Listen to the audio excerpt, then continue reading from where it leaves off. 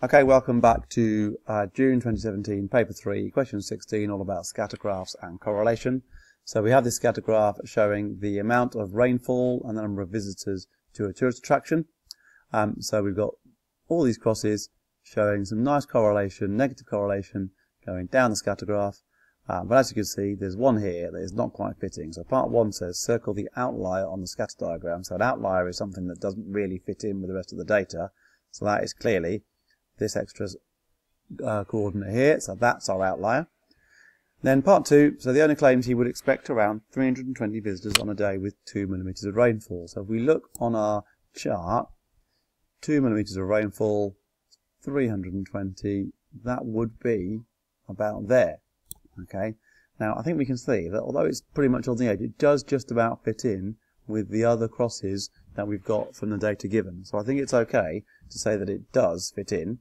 Okay, so I would say yes, the scatter diagram does support this statement because this coordinate fits in with the other coordinates given, or the other data given.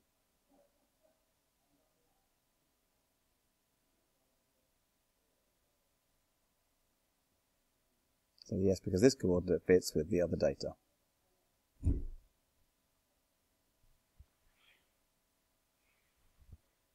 And then part 3, explain why we should not use the scatter diagram if there's 9 millimeters of rainfall. So you can see, here's 9 millimeters of rainfall. There is no data at all that's anything to do with 9 millimeters of rainfall. So it's dangerous, therefore, to make an estimate based on data that we don't have. Okay, so I would be saying we have no data about 9 millimeters of rainfall. I think that's enough information to say why we shouldn't be using the scatter diagram for that estimation.